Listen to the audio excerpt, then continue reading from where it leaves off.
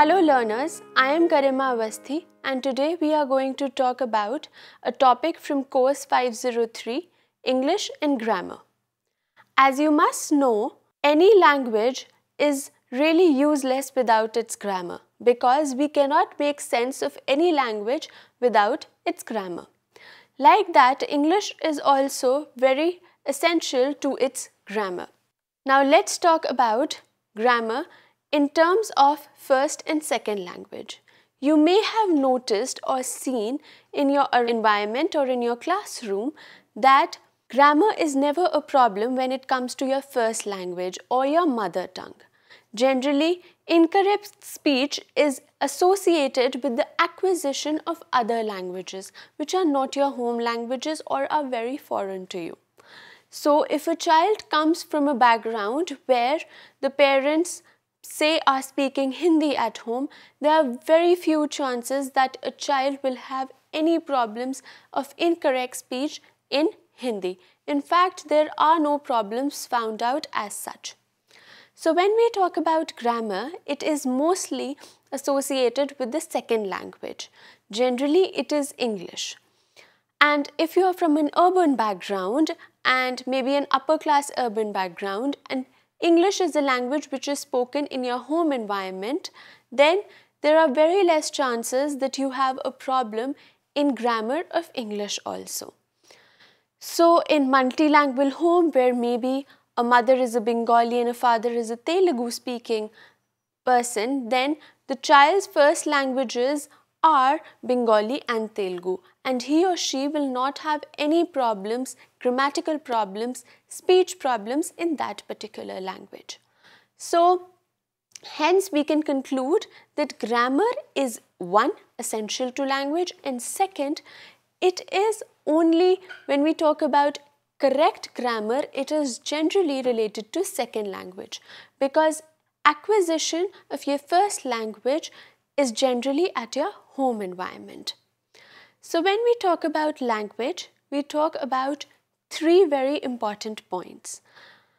Language is made up of one, a sound system. A sound system means that how is it that the sounds of a particular language are coming?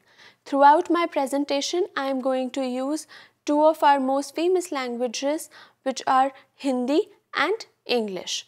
So, if I say the sound system of Hindi and English, then A is for apple and A is for anar. These are very similar. The sounds are very similar, yet they are different because apple has an A sound and anar has an A sound. So, the sound system for each of the languages are very different. Then comes grammar rules. As you know, the grammar rules for every language are very different and that is what forms a particular language. The third comes language formation. How is it that the language is formed? We are going to talk about these three components today in our topic. Now, first let us discuss our first topic, which is the structure of sound system. When we talk about the structure of sound system, we are generally talking about the phonetics, the phonology. So, a sound system is unique to a language, as I have already told you. In every language, there are some finite systems of sound structures.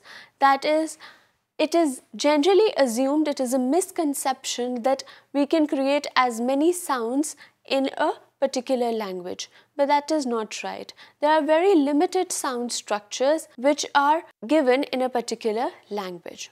So when we talk about these sound structures, we talk about two components. One is vowels and other are consonants.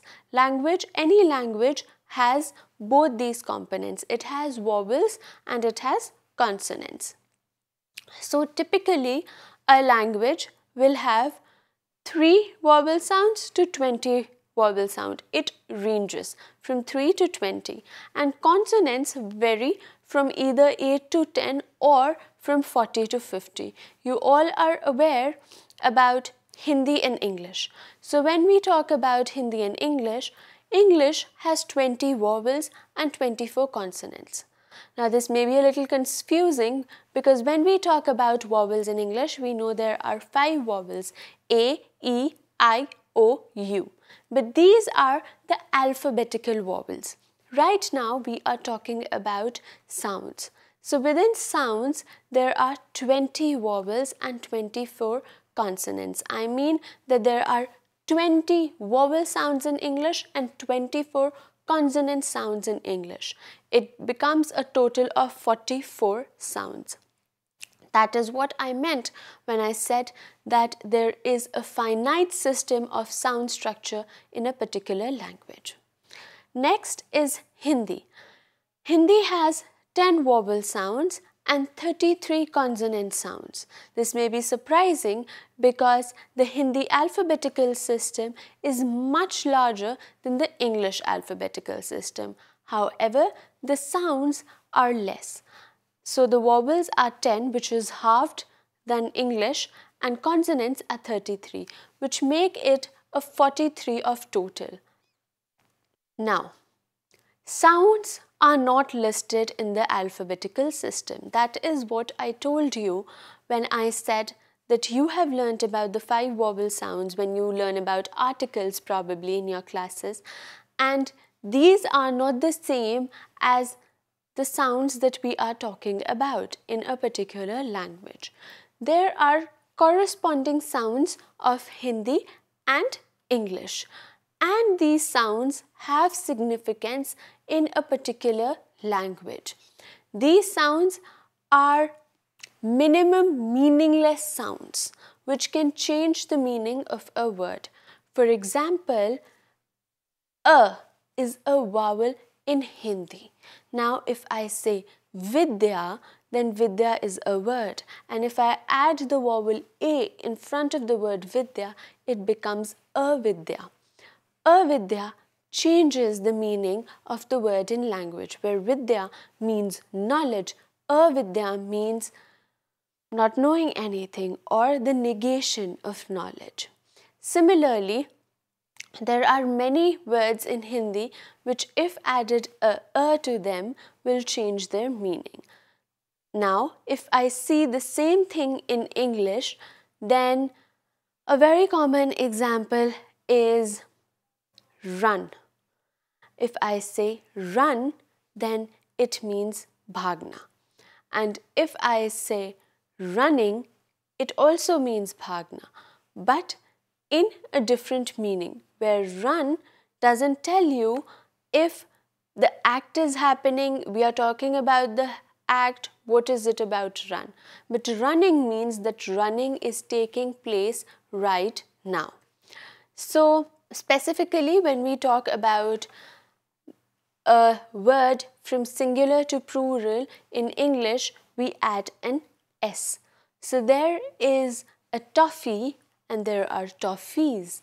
So just a toffee is a singular word, and when I say it means one toffee, and when I say toffees, when I'm saying ease, I'm adding these sounds and it means that there is more than one toffee, there are 5 toffees, any number. So this is what we mean when we say that these sounds are minimum meaningless sounds of a language and they change the meaning of words. Now, in a language, there are different rules which govern a particular language. So if we talk about Hindi, then the rule comes that if a word starts with consonant cluster and first consonant is P, then the consonants that can cluster with P are Y, R and V only and none else. That is, if the first consonant is P, then next sounds are Y, R, L, V. So if I take an example of one word which is payal, then immediately P is a consonant sound, pa, and then is yel. So pa, yel. y ki sound is, the sound is coming. So we can say that this is the first phonological rule of Hindi language, that if a word is starting with a consonant cluster, if the first consonant is p, then the consonants that can be added on, with p are y, r, l, v only. There are no other sounds that can cluster with p. So you can also try this with other examples on your own and see how these rules fit into the structure of Hindi language. So when we talk about another rule in Hindi, we can say that not more than 4 consonantal sound can precede a vowel in the first initial position. And another, so this is the same rule and it has a precondition, which is that if 3 consonant sounds are occurring in a cluster, then we have to arrange them in a row. So if we call consonant sound is C1, C2 and C3, then the first consonant will be S sound and the second consonant sound can only be P, T, K. It's not P, T, K but P, T and K. And C3 will only be Y, R, L, V. So now you can, according to this rule, make other words and see if this fits in or not. Now we talk about the other structure in a particular language which is important, and that is word formation. How are words formed in a particular language? When we talk about word formation, we say that language is not just organized at the level of sounds, at the level of sound structures, but it is also organized at the level of words. So there are fixed rules about how a singular would be converted into plural. So I've already taught you about this, that in English there is a fixed rule that if there is a singular, if there is a cup, then an S would be added and it will be cups. So S is generally, in most of the cases, has to be added to make any singular word into a plural word. So this is at the level of word, how a particular language has rules about how a word is going to be changed. Now similarly, we have a rule in Hindi also. If we take the example of 2 sentences, which is, one sentence is लड़के football खेल रहे हैं, ठीक है, and the second sentence is लड़के ने खाना खाया. Right? So what are the boys doing? In the first sentence, लड़के फुटबॉल खेल रहे हैं, the boys are playing football. And second is लड़के ने खाना खाया, which is the boy is eating food. Now if you see, the word लड़के remains same. However, the sense we get in the first sentence, which is लड़के football खेल रहे हैं, means that there is more than one boy present. There are a lot of guys who are playing football. Whereas in the second sentence, लड़के ने खाना खाया, there is one boy who is eating food. So लड़के remains लड़के, and yet we know that in first sentence there we are talking about more than one boy, and in the second sentence we are talking about only one boy. How is this? So this is related to the action word which is there in a particular sentence. खेल रहे हैं. The हैं tells us that it is more than one boy, and लड़के ने खाना खाया, खाना खाया, खाया tells us that it is one boy. So you can see how the sentence, the words also change the meaning of a particular sentence and how they are related. Now, another rule in English that converts a noun into an adjective. It is that, like I told you, in singular and plural, similarly, if we add a y in English, then the nouns can be converted to adjectives. So rain is a noun, fun is a noun, sun is a noun, fish is a noun.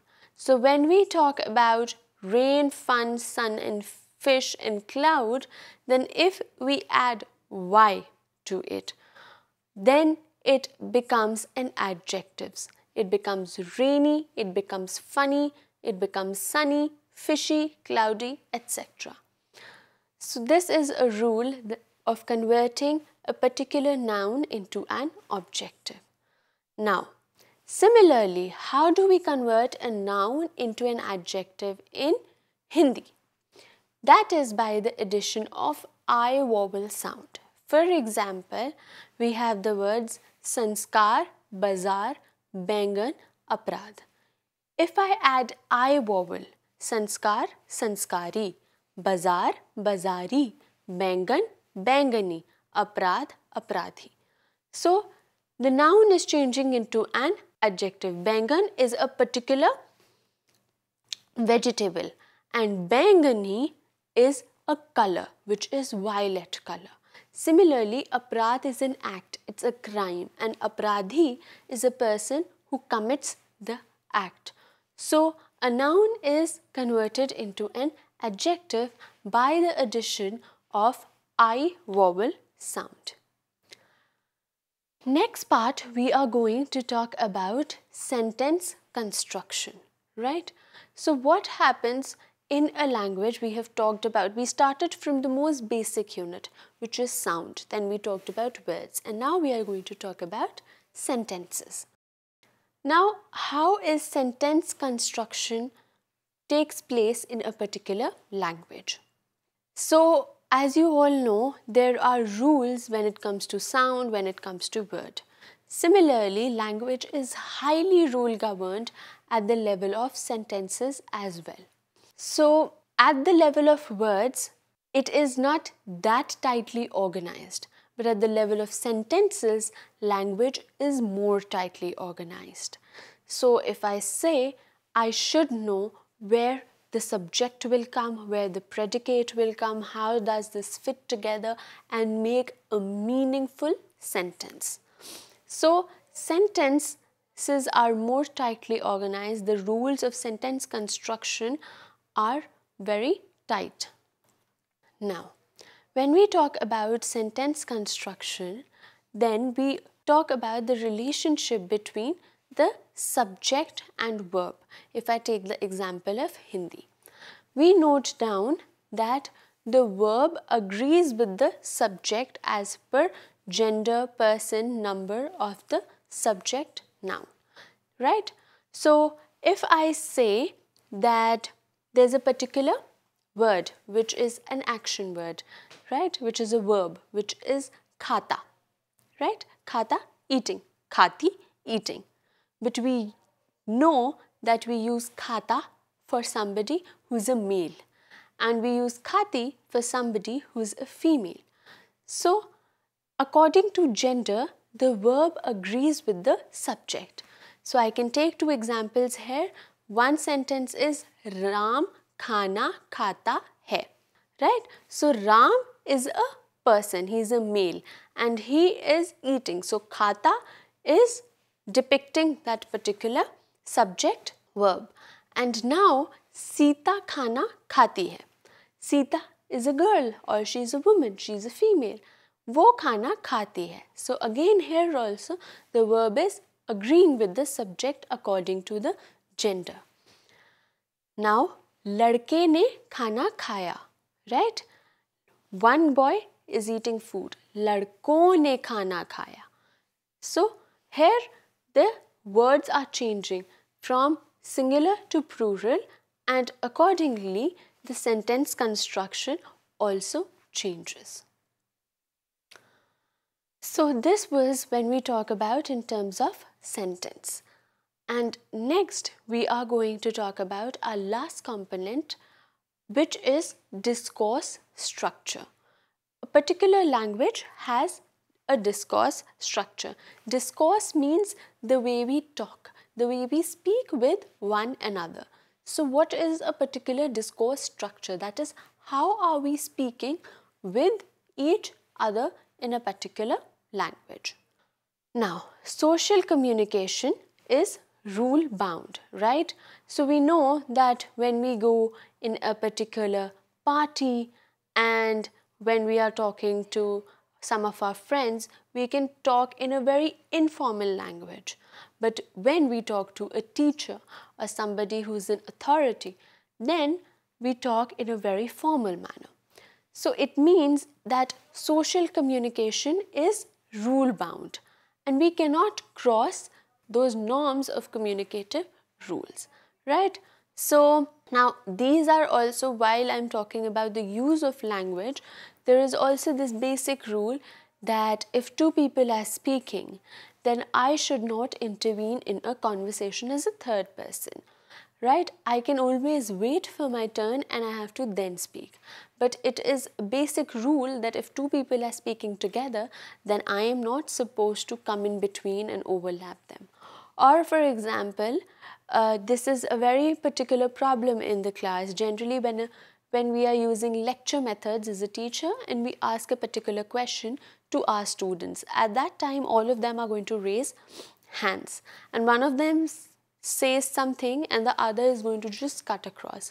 So as a teacher, sometimes we say, your turn is yet to come. You are not supposed to talk when somebody else is talking. So this is a basic rule which we as teachers are teaching. Sometimes you ask a question and all children are going to say the answer in front of you, and at that time you say, I want you all to raise your hands and one by one I'll ask your answers. So this is how we also learn it in our day-to-day school life, and it is a basic rule, it is a social communication rule, any language. Now, the second rule, if we see, is that language is related to understanding in the right dimension. That is, what is our understanding of language is crucially important. Right? When are we speaking? Where are we speaking? So this I've already told you about. How we speak to a friend is very different from how we speak to our mother, to how we speak to our teacher, or maybe how we speak to our boss. If we are bigger, then you must have seen that how do you talk in the house. If you want to say that, I want food, then probably you're just going to say that I want food. On the other hand, if you're hungry at work, then you have to ask, I'm hungry, can I please have food? It is a sort of a permission that you are asking, and it is very formal. So informally, the language is also used. This is once you speak the same language, that is, if I take the example of English itself, then if you are speaking English with your friends and if you are speaking English with your teacher, still the tone changes, the content changes, and you will just say, hey, can you just pass me that? You'll use that language with your friend. But if there's an adult, you'll say, ma'am, can you please pass me that? So it is a different dimension altogether. So it is, language is related to this understanding. What is the right dimension? How are we using our language in a particular scenario is very important. Now, at the level of effective understanding, a sentence becomes meaningful when effective words are used in effective sequence. So that is when sentence structure, word structure, sound structure comes in, that if what is used as, why is language used? It's basically a mode of communication. So if I am able to make myself understood to the other person, then it is at that level that I'm talking about. Another person is able to understand me effectively. So a sentence becomes meaningful when I use effective words and they are in effective sequence. I'm able to explain myself so that the other person is able to effectively understand what I'm trying to say. So if I say, ma'am, please go, the teacher is just going to look at me, what do you mean? I have to correctly use it in a particular sentence, ma'am, can I please go? And that is when the teacher is going to understand that you actually want to go somewhere. So it is important that we use the effective words in a sentence in a particular structure. And that is what discourse is all about. So this was the end of our presentation today.